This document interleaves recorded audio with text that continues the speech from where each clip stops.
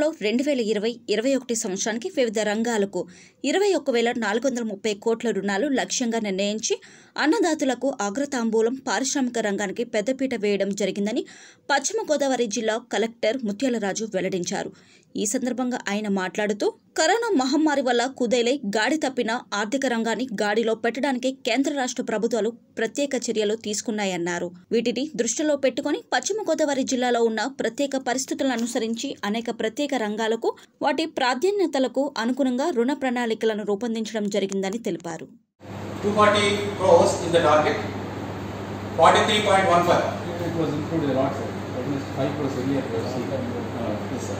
So 17.9 Because of this COVID, because of passport visa problems, sir.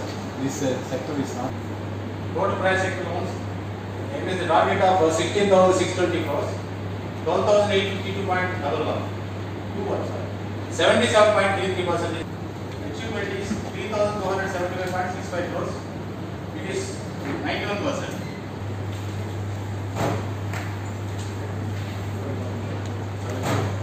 Agenda number 3, review on short-term production, credit and investment credit. Production credit, of which 4,150.70 crores is for Kharif and 4,800 banks in the district have financed 8,849.47 crores. That is 98.33% 2020 as against the target of 6,000 crores.